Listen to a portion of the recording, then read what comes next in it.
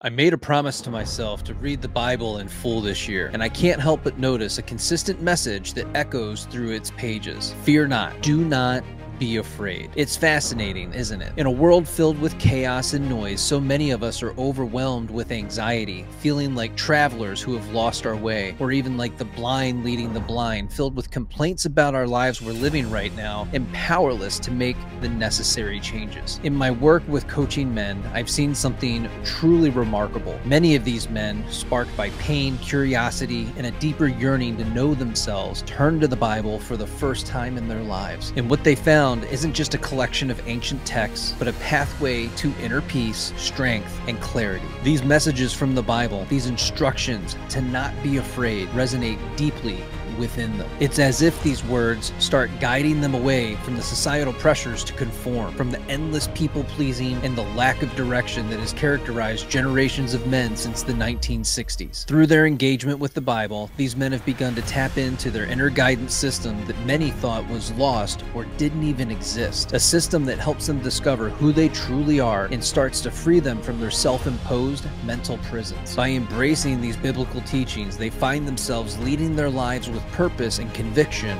for the first time, allowing themselves to acknowledge the fear, shame, and anxiety that has lived inside of them as a dark passenger, keeping them living a small life, now fully exposed and no longer in control of their decisions. They found a piece of themselves they didn't know existed inside of them, and now they're leading not only themselves, but their families as well.